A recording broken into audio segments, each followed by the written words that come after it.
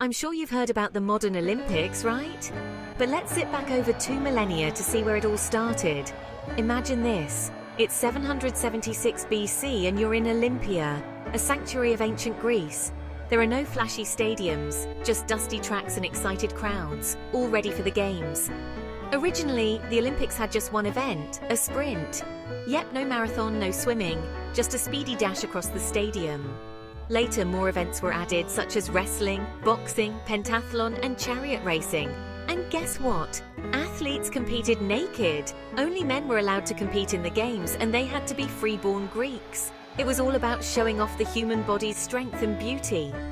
These games weren't just about sport, they were a mega festival honoring Zeus, the king of the gods. Cities even paused wars so everyone could join in the fun and to ensure safe travel for athletes and spectators. How cool is that? Now, winners didn't get gold medals. Instead, they received olive wreaths, palm branches, and massive respect when they returned home. Some even had statues built in their honor. So next time you watch the Olympics, remember its ancient roots, a festival of sportsmanship, honor, and peace. Who knew history could be this exciting? Please visit our website at Starbeck Education to view our plethora of Greek artifacts to supplement teaching.